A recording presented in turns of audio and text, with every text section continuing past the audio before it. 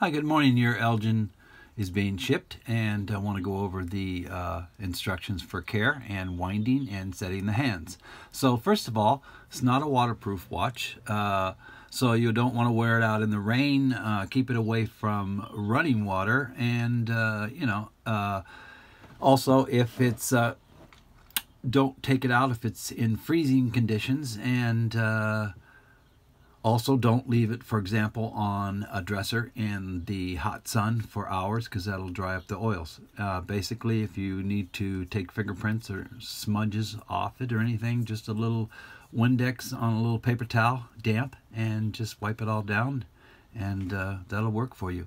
So, because it's not a modern watch, the winding mechanism into the watch is a little bit different. There is not a set screw. And so I have these instructions. These are the same instructions that you would get in a jeweler back in the day when you bought this thing. So this has a new sleeve and a new stem, and it's going to be a little stiff right at first, but probably after 6 months of using, it'll start to loosen up. But in the meantime, this is always how you set your watch.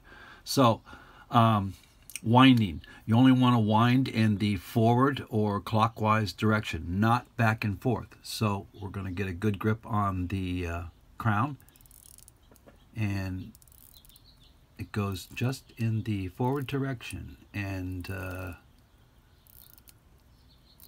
you can see, the watch is running now, and that is so cool, being able to see it through the glass. So in the forward direction, and then you'll feel it get tight. You might even get a little slip on the stem sometimes at the very end, but that's okay. It's made so you won't break the mainspring. And just keep going. When you get to the end, you'll know because it's there tight. Once you're there, that's it. So, setting the hands. Now, this is going to be a pinch, not a pull on the crown. And on this crown, because it's all new, it's a little stiff. So you get your fingernail behind there and just a nice click out. Do it again. So you want to get something behind the crown. There you go. And one more time.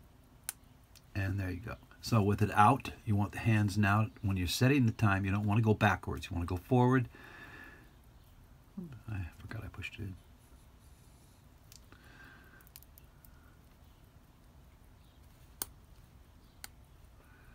There we go.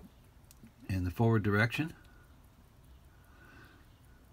And you'll get used to it once you do this 1 or 2 or 3 times. So when you set the time, push the crown in and wear it and enjoy, and thank you very much.